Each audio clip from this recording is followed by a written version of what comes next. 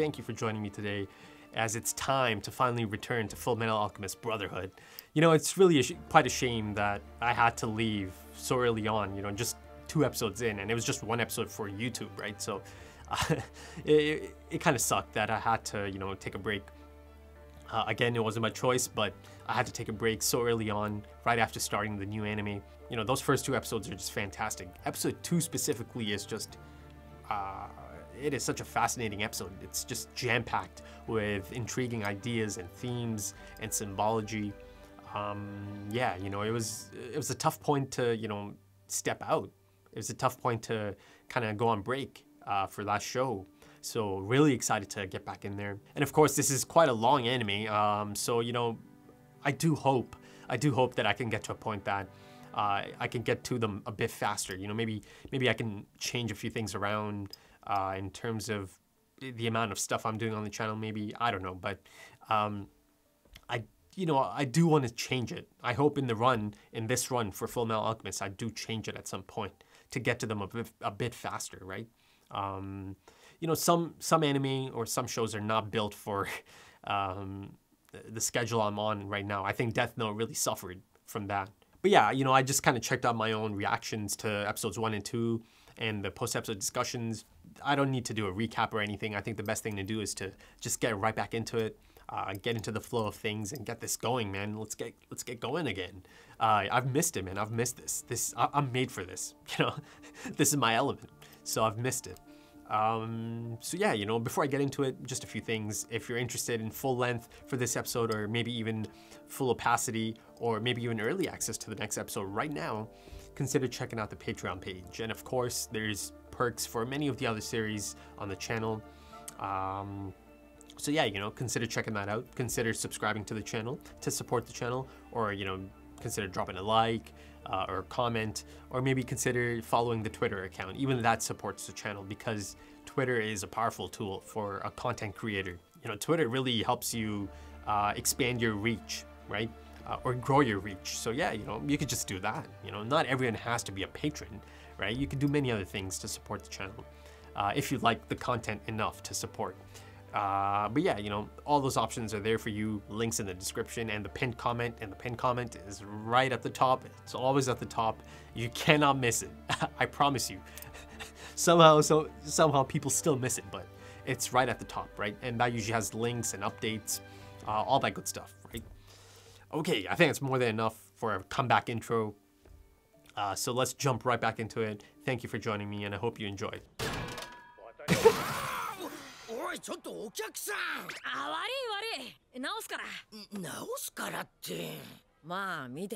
Simple enough, right? See, Al still needs to draw the transmutation circles. Okay. Ooh, okay, so this town, Lior. Oh, it's about to happen again, isn't it? Yeah, but you can already tell the town folk are... They thought alchemy was a miracle, right? So... Resurrection to the dead? Eternity, ooh. Immortality, huh? Yeah. They would know. Ooh. Okay, that's alchemy. But yeah, you got the red rock, or stone. Good point. And I didn't see a transmutation circle. He might be hiding it, of course. He doesn't want people to see it, right?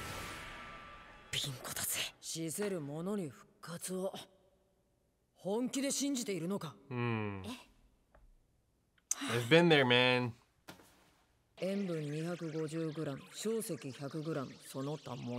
This reminds me of that scene from Breaking Bad.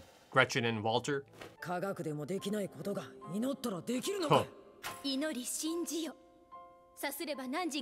He's being quite aggressive about this. I agree. Yeah, the first part she's spot on. They're not... Humans aren't things, of course.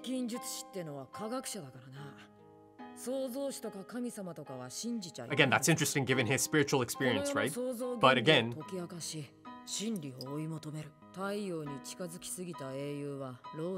ooh, Icarus.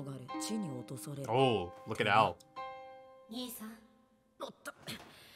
Though he's also speaking of himself, right? Yeah, he's being quite aggressive. I feel like he's trying to get a reaction out of her.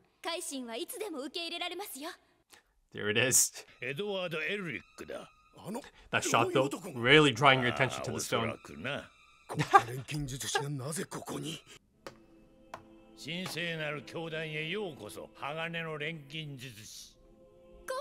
The music, man.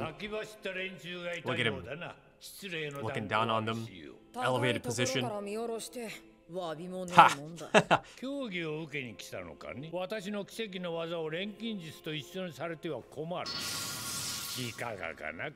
Now, is it similar to Isaac McDougall? Was he given this stone?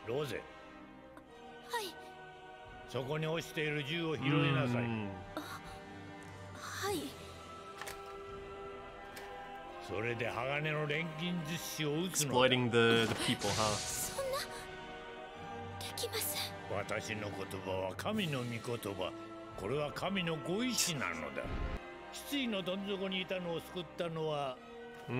Okay. There's a shot again.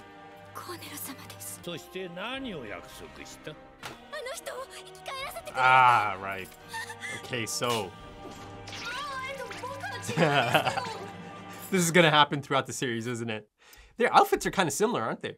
Cornello and Ed? Did she accidentally pull the trigger there because of the noise she heard? Is that so? Whoa.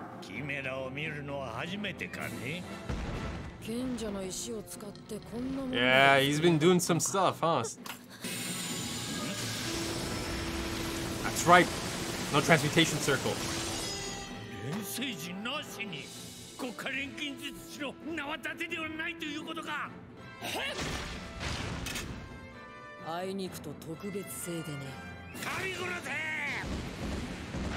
That felt like a reveal again.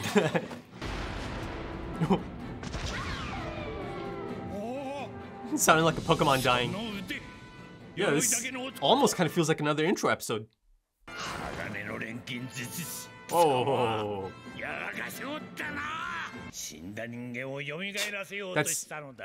That's the exact same thing he's promising Rose.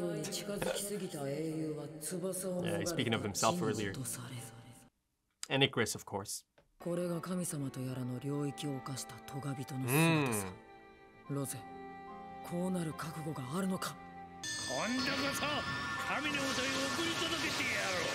Oh, okay.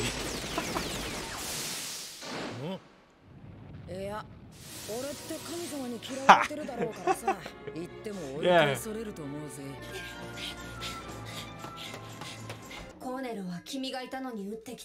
Oh, look at this.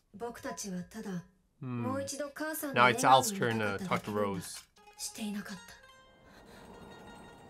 This has to be tough for her to take though.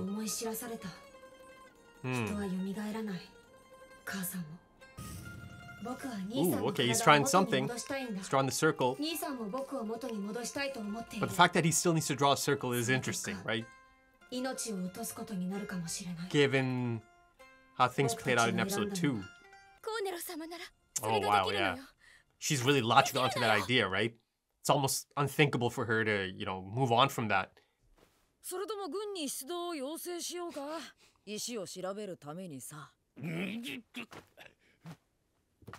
Go on, he's a pawn as well, right? He's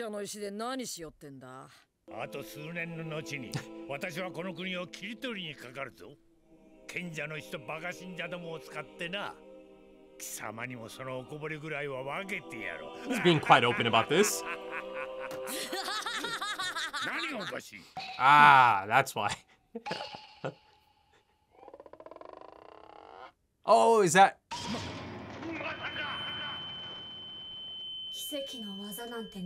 Turn into a speaker.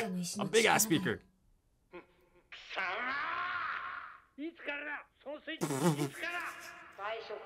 Yeah, he's about to catch a beatdown, isn't he?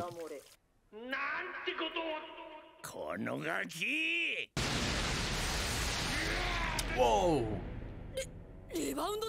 Rebound. So he couldn't handle it, huh? Oh shit.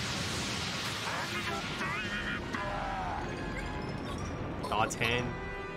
The hand of God. You need Armstrong here for this battle. He'll handle him. He's kind of like a berserker right now. Fist of God.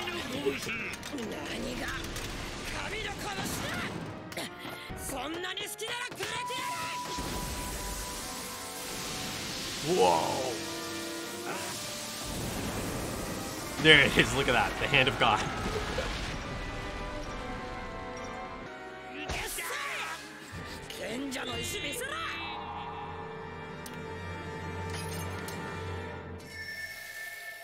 That's the second time that's happened. I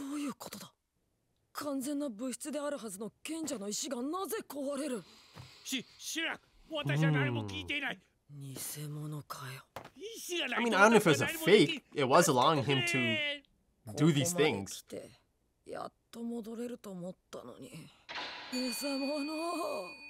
Essentially, there's clearly so much that's unknown about the stone. Great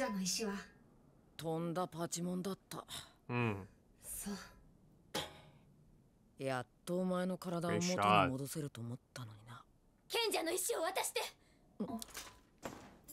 Oh. She's still latching onto that idea, huh?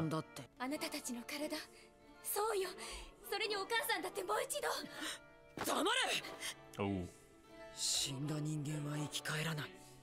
If anyone knows, it's them. It's him. Oh.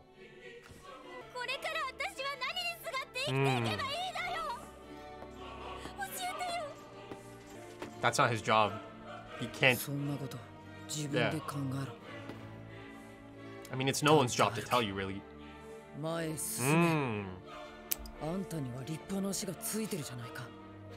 Walk your own path.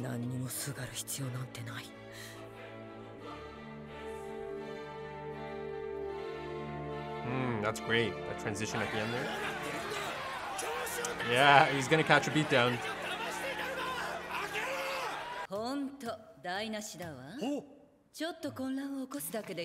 Ah. So he was given it by them. Lust. The potential 7 deadly sins. Oh. Oh.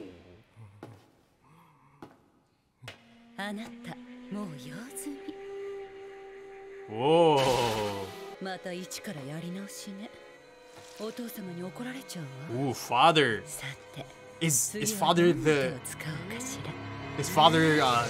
character I saw? There's a symbol again.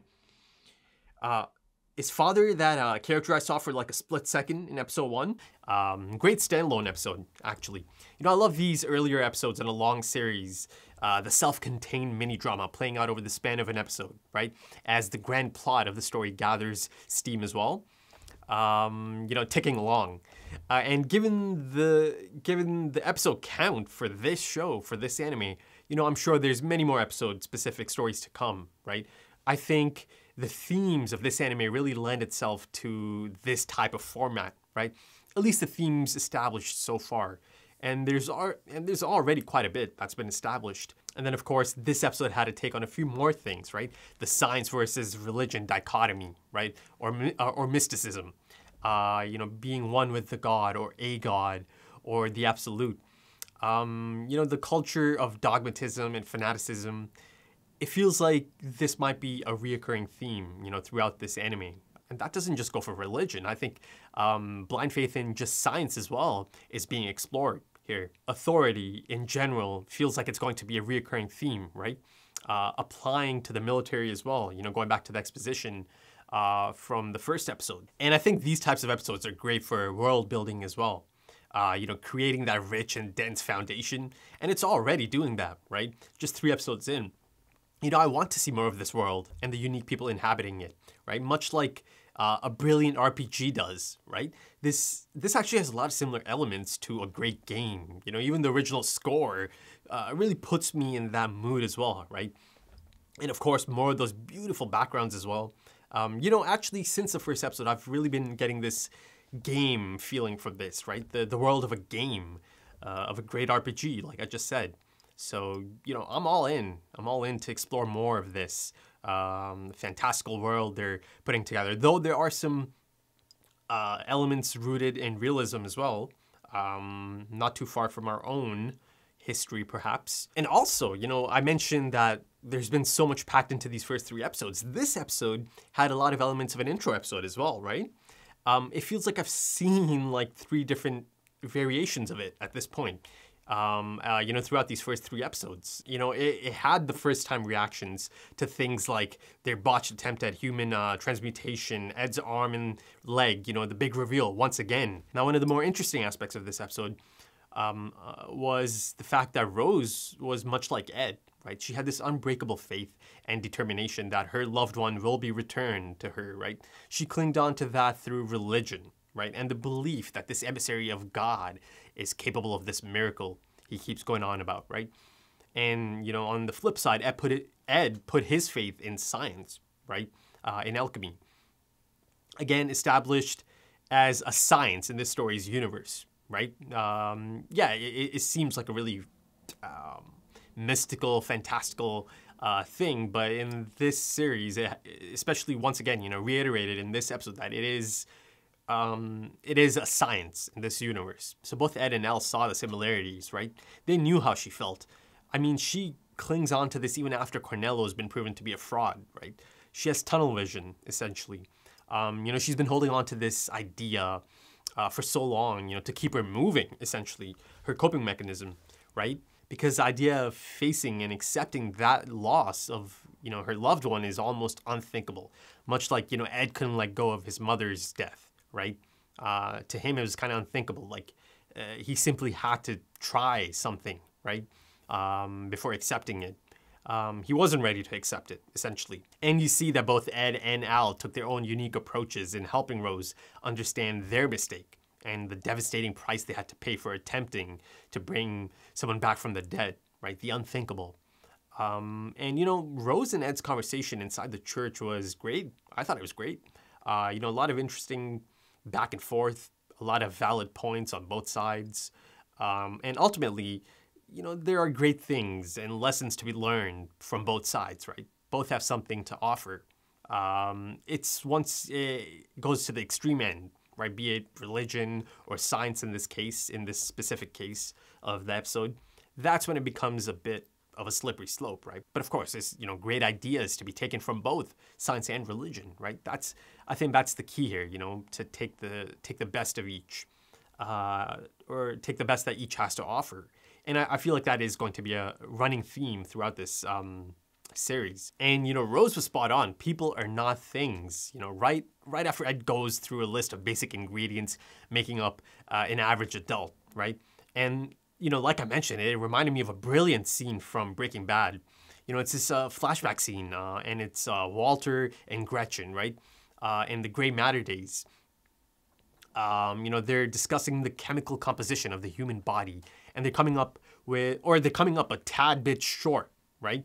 You know, Walter feels like something is missing, that there must be more to a human being, right? There simply must be more. So I thought there's a lot of great parallels here, especially going back to episode 2 as well, and some of the lessons both Ed and Al learned. And of course, to end off that reference, the Breaking Bad reference, Gretchen brings up the idea of the soul. How about that, right? But again, Walter's response, there's nothing but chemistry here, right? So in that sense, Walter's character kind of reminded me of, God damn it, I keep mixing up their names, Ed, right? So I thought it was a great parallel to, you know, this episode and episode 2 to that scene from Breaking Bad. Now, Ed made it pretty clear to Rose that they don't believe in gods or creators or a god, right? But, you know, that being said, he's had this really spiritual experience, essentially, not too long ago. I mean, it's a few years ago now, but, you know, he did have this really strange experience. For him, it must have been strange, right? And I doubt he has any explanations for that just yet. In fact, you know, in episode 2, one of the things that came out is that he didn't really tell Al about it. Now, that's not to say that he met Rose's concept of God, right? The truth appears to be a bit of a different concept, right? It brought up the concept of one, right? You know, it refers to itself as many things: the world, the universe, God, truth, you, all of those things, but also one, right? Kind of like the unity of all things, material and spiritual. So it was a bit of a different concept than just the one, you know, almighty being that is God, right? So again, you know, it's not to say it was Rose's concept of God. You know, in that you had the depiction of the tree of life on the gate itself. In this episode, I saw the Ouroboros symbol on both lust and gluttony, right? The eternal cycle of life and death. And in that opening before the intro, they also show the infinity symbol, right? This is around the time the narrator is explaining the principles of equal exchange, right? They also brought up the idea of eternal life and resurrection. Now, circling back to Ed and Rose in the church, the back and forth, you know, it was clear that he's being extra skeptical, right, in front of Rose to get kind of like a reaction out of her, to kind of get a rise out of her, you know, get her to introduce them to Father Cornello. Later, he does try to show Rose the price he had to pay, right, for encroaching upon God's territory. And, you know, this is what I really liked about this approach he took. You know, he framed it in a manner that was relevant to her beliefs, right? So he was able to let go of his stance on things, right? And he framed it in a manner that would have been relevant to her. So, you know, I really like that approach he took. Also in that church conversation, he did bring up the idea of Icarus, or the myth of Icarus, right? And essentially, Rose figured out, you know, why he mentioned it, right? And I love the split frame of Al on the left side. Even in that metal helmet, right? They're able to have Al emote, right? I thought that was great. You could really tell how Al was feeling in that moment, right? Inside that helmet. So I loved how it was drawn. So, you know, that was great to see. Now, you know, they show the audience right in the beginning of the episode, you know, why these things are happening in Lior, right? You know, through showing us the townfolk's reaction to Al's alchemy, right? Immediately establishing that the alchemy itself isn't really a known concept here, right? Or essentially they misinterpret that as a miracle, right? And of course, Father Cornello exploited that, right? Cornello, yeah. And he exploited the people and, you know, used them as pawns, or his ultimate goal, or his plan, the long-term plan was to use them as pawns in this religious army of his, right? An army of fanatics, essentially. So, of course, that in itself is more commentary on society. I mean, this episode had quite a lot to say, didn't it? Right? And speaking of Al's alchemy, he still uses transmutation circles, right? So something is a bit off there, right? I don't think I have all the information yet. You know, there's something missing here because, you know, he also took part in the human transmutation. So, again, you know, I discussed this in the post-episode portion of episode 2, right?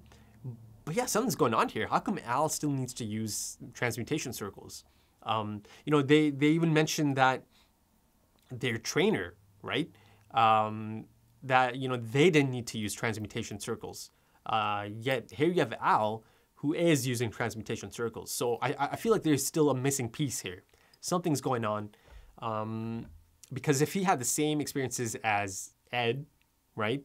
Again, that's still unclear, because, you know, Ed asked him, and, you know, Al didn't remember anything like that. So there is something missing here. Now, earlier on, I mentioned that they brought up the idea of eternal life and resurrection, right? Now, you know, I've seen an attempt at resurrection, quite the hellish and nightmarish one at that, botched attempt. So I wouldn't be surprised if there is a take on eternal life at some point. In fact, I'm expecting that at some point, to be honest. You know, a take on immortality. And much like how, you know, it's taboo to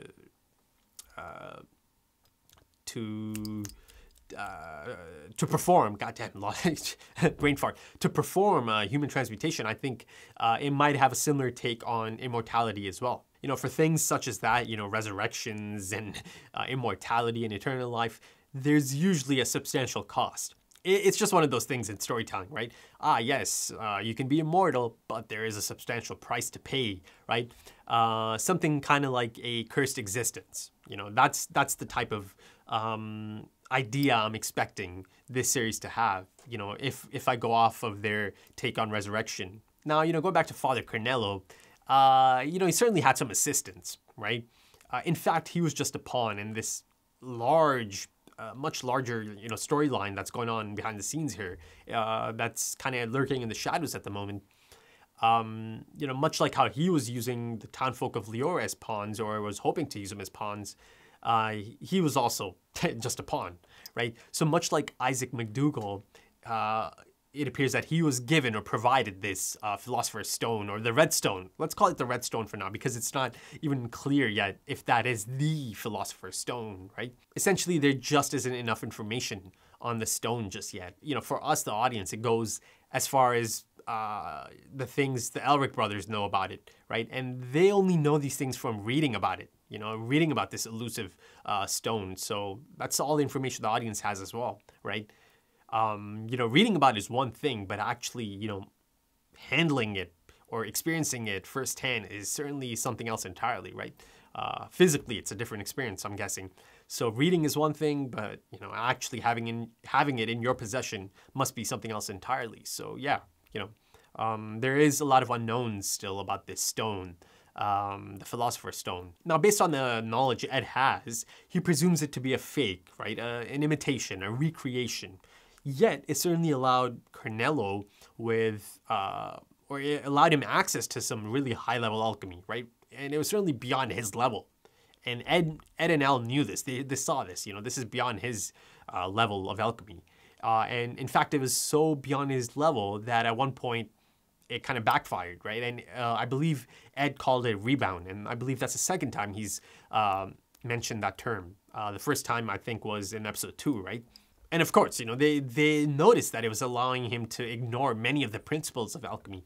So, you know, even if it doesn't end up being the Philosopher's Stone, this red stone is still quite substantial, right?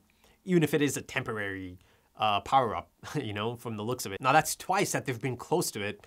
I mean, they were really close to it, or at least Ed was really close to it this time. But, you know, in both incidents, it broke and disintegrated, right? The last time being Isaac McDougall in episode 1. Perhaps there's kind of like a half-life attached to it, you know, a limited time attached to it. But yeah, you know, I'm also trying to say that is there a connection here?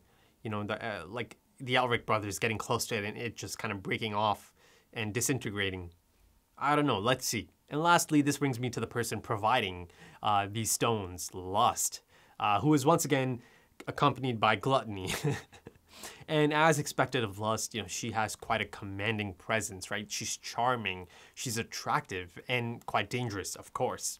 All those things kind of go together, right? And of course, Gluttony is essentially how you would expect someone or a character named Gluttony to be, right? Yeah, nothing too deep there, right? But, you know, that being said, that's 2 of the 7 deadly sins. So, yeah, I'm going to go ahead and assume there's going to be 5 more, you know, that there's a group of them.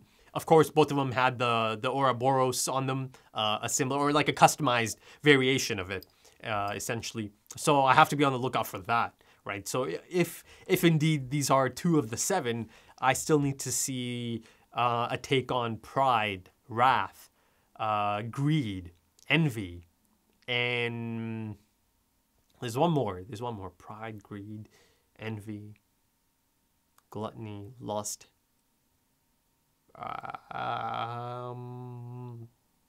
Sloth, right?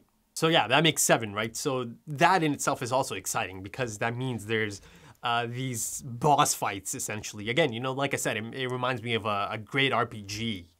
It has a lot of great similar elements. You know, the music is phenomenal. It's this grand fantasy adventure music, right? And the characters and the setting and the magic system. I mean, it really could be such a phenomenal RPG, right? But yeah, so essentially I have 5 more of these 7 deadly sins to look out for. And you know, they're part of something larger, clearly, you know, something lurking in the shadows and pulling strings so far. And again, you know, Lust mentioned father. Father is not going to be happy about this. So if I'm gonna guess, I'm gonna say it's probably that person I saw in episode 1, a quick glimpse. I saw him twice, just a really quick glimpse as Isaac McDougal was about to do his thing. But yeah, so I'm guessing that's father, you know, the big boss, the head honcho. And of course, in the conclusion of episode 1, you see that Lust is in contact with someone from Central, right? So again, let's see how that develops, right? Could one of the remaining 5 be in Central even? I mean, it's that, or they have a rat, they have an insider that gives them information, right? But yeah, I think that's about it for this one. That was actually a lot of fun. The discussion for this, you know, I've had a lot of fun doing the post-episode portion for these 3 episodes I've seen so far. A lot to discuss, a lot of, you know, fascinating and intriguing themes to, you know, get into. So yeah, you know, really excited for more. So if you enjoyed that, consider dropping a like, consider dropping some comments, give me your thoughts. If you're interested in early access to the next episode right now, or perhaps even full length or full opacity, consider checking out the Patreon page. The link is in the description. And of course, not everyone has to be a patron, it's just an option. But you know, you can simply just drop a like, you can subscribe to the channel, you can follow the Twitter account if you're into social media, because that helps the channel grow its reach, right? So yeah, there's a lot of things you can do. But yeah, you know, the options are there for you. You know, links are in the description. Okay, so that's about it for this one. Thank you for joining me. Thank you for your time, and I hope to see you again soon for the next one. Until then, take it easy.